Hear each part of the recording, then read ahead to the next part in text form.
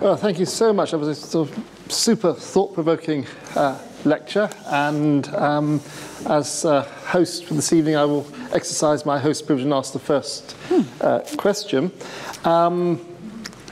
Assuming you get a practical dye method of producing electricity, I was trying to sort of think, would this sort of be very, very local, that you sort of do it for specific purposes, like you'd have a sort of cell that would boil a kettle? Would you sort of envisage sort of large centralized power stations? I couldn't quite see how you get the delivery of the electricity to where you wanted to use it.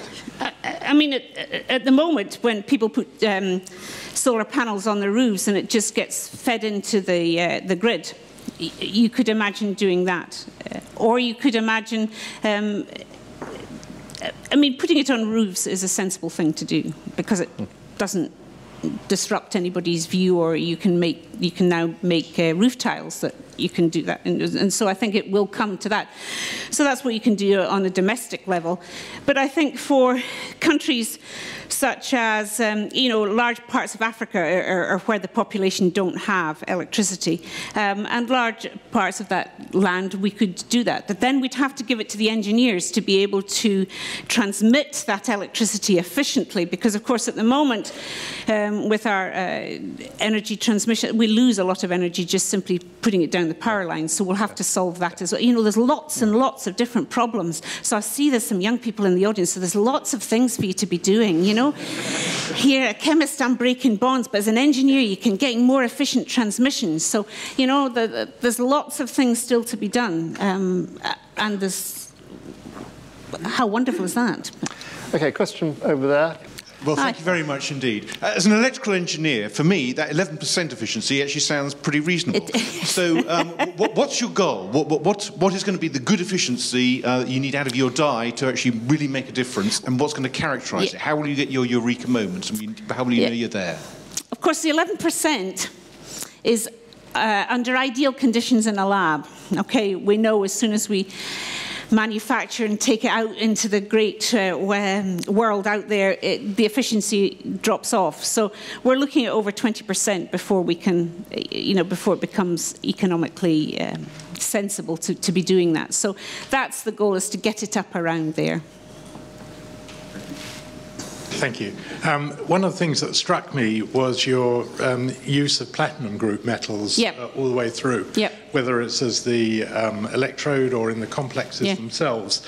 Those are, of course, expensive, difficult to produce, limited supply. So is that a limitation of doing this at scale? Absolutely. I mean, if you look at the abundance of the elements, and remember, for everything we do, for everything we are, we only have the elements that are available in the periodic table. We have to be clever and combine them, but we only have that choice. But of all the elements in the periodic table, and there's over 100 now, but there's only about 12 of them that are in such huge supply that we can, and that's really what we should be looking at. So if I was to choose a metal, then it would have to be iron. But iron has real problems here for the energetics are difficult for iron. So there's been some very interesting work done recently to move away, both in terms of doing organic polymer type, organic molecules, that in other words don't have a metal in them at all. And then there's been a lot of work just done recently on perovskites that use the more abundant, that you can put more abundant metals in. So yes, but I think that's true of many things we do. If we can get the technology right and we understand it, then we can look to see how to adapt it using materials that are very plentiful. But you're quite right to point that out. No, there's not an infinite. I mean, ruthenium, platinum, etc., they're expensive, and there's not that much of them.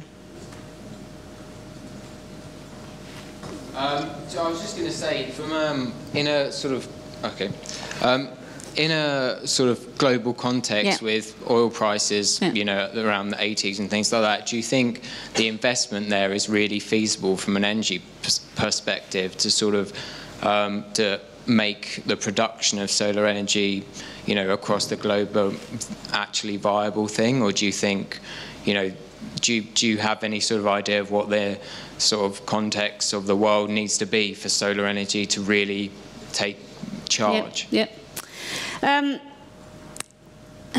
I mean, I think as an economist, you would say, why bother? We're fine with the oil at the moment, thanks very much. But I think I feel a certain responsibility that I would like generations to come to have a planet that's worth living in. So I think there's that argument.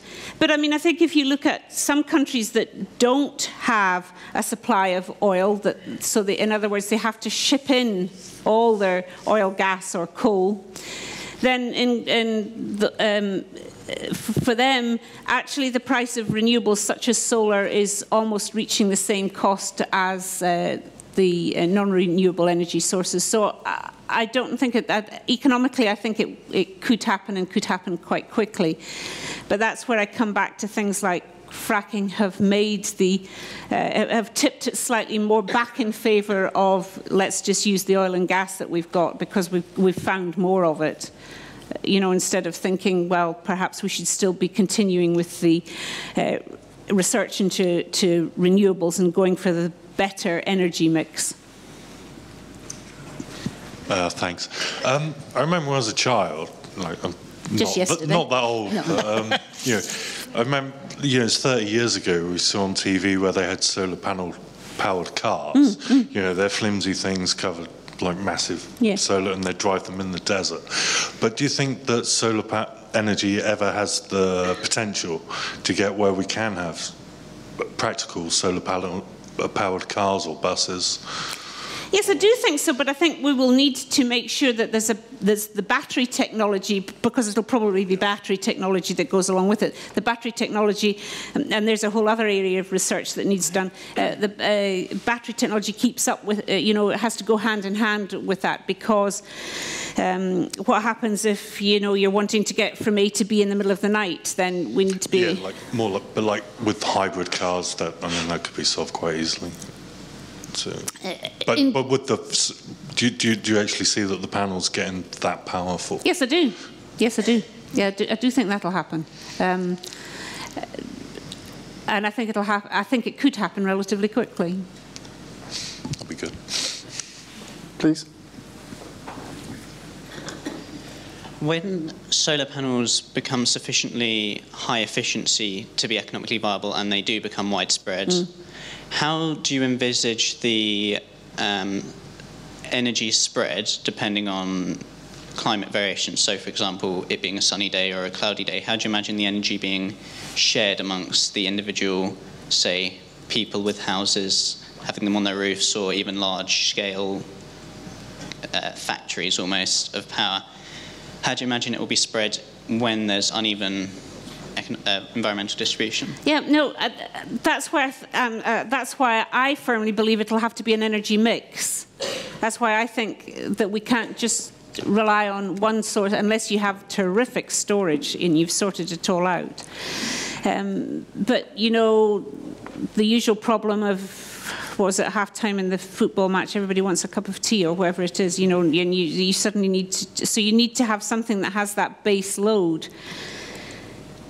So am I against nuclear energy? No, I'm not, because it does help us give the base load there. So I think we have to look to see how we can have the mix, because we all want electricity on tap or the flick of a button. We all want it, and if that's what we want, then we're going to have to look to see how we can best supply that need.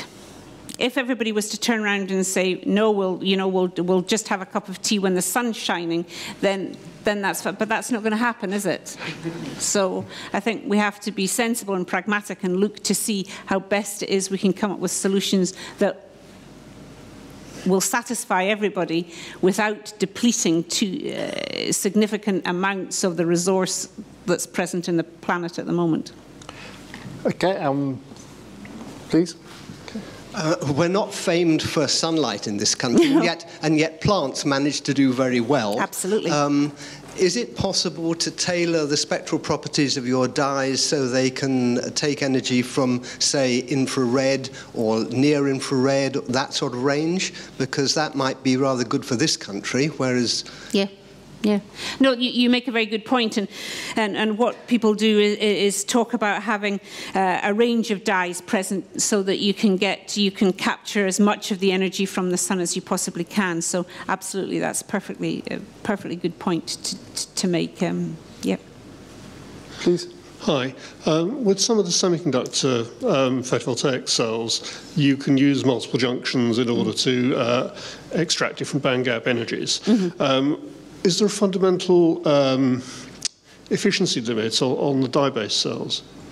No, because what you do is you tune the gap by changing the nature and the position of your other groups round on the dye to be able to tune that gap. So just as I was saying to this gentleman here, you can then consider having a whole series of them with different groups around it and put them all together so that they absorb all the energy. So potentially you could have a mixture of dyes, yeah, absolutely, in one cell to capture the whole range. Yeah. Thank you. Yeah. And then one last question here. I was wondering, seeing as you were saying, it isn't actually that sunny in the UK, would you say that it would be better sort of in the future to have big plants in somewhere where it is very sunny, such as Africa, and then use something like try to use superconductors or something to take it across, or have something in the UK where you're going to get less energy coming down, but you'll lose less in transmission, which no, I think that you're perfectly right, and that's why I think I mean you can generate enough electricity from solar power in Scotland with your panels on your roof to power your house. You can do that easily, okay? There is enough energy in the sun to do that. But I think in places like Scotland, as I said, I think we'll probably end up having a lot more wind and tide power. So I think you're right. I think you look to see where the form of renewable energy that best suits where you are, and you generate it there, and we then give it to the engineers to be able to transmit it properly, and efficiently. And that's the way that we'll get electricity to everybody.